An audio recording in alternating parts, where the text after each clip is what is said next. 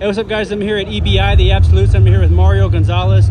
And Mario, you just punched your ticket to the semifinals, brother. How do you feel about that? I'm excited, man. You know, I went out there and got the sub. I didn't get it the first round, so I was happy to get it real quick in and out, and I'm looking to do the same thing up next match. Yeah, you went to set up an Americana, and then you switched it to an armbar. Super slick, bro. Super slick. Can you walk us through that match? Yeah, so I felt the Americana kind of early on, and then I didn't get it, and then I kind of got to the same position, and I felt just a quick adjustment to the armbar, and I went in. It was there. Yeah, man. I was watching, and I was like, oh my god, this is so slick. Like, dude, that's super high level stuff, man. Do you work that transition a lot? Yeah, man, arm bars are pretty much what I've been working. That's my bread and butter. I love hitting it from any position. That's in my first match. It was an overtime. I picked the arm bar, you know, so I'm pretty confident in that position. Just need to get to it.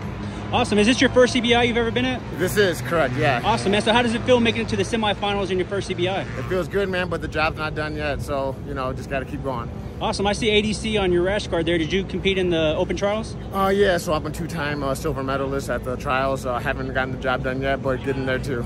Awesome, man. Hey, well, congratulations on your victory tonight, and good luck on the rest of the match. Appreciate it, man.